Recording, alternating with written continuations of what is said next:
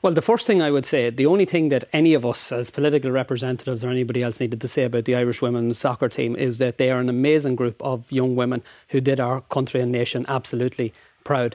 In respect to Steve Baker and as their Arlene, manager acknowledged, caused some hurt with those I understand that you need to be cognizant, and there's people in different positions.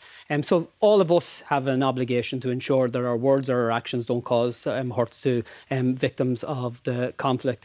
I'm not sure of the value of us pointing fingers at young people who are having a sing-song in a pub brings about, and I certainly don't know the value of Steve Baker and Arlene Foster, who should have more important things to worry about, I have to say, considering that the institutions are on a stalemate and because of the huge devastation that Brexit has caused. And as we approach the month of November, when we will be inundated with tributes and commemorations and celebrations of the British Army, and not a word will be spared for, or a thought for the victims and the many victims of British state violence in the north. So we're on a reconciliation process. We're on in 20 years into a peace process. Those of us in political leadership should be concentrating on what we can do to actually ensure that we have institutions up and running rather than point fingers at others.